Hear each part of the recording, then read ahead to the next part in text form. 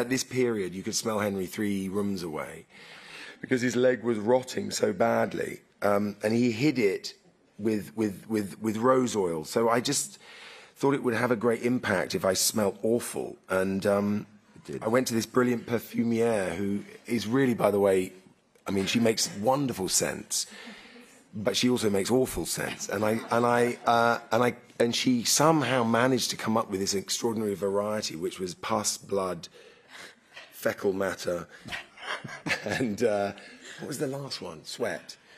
And initially I used it very subtly. I just sort of thought I would use it myself and that would have an impact. And when Kareem got hold of it, it just it became a spray fest.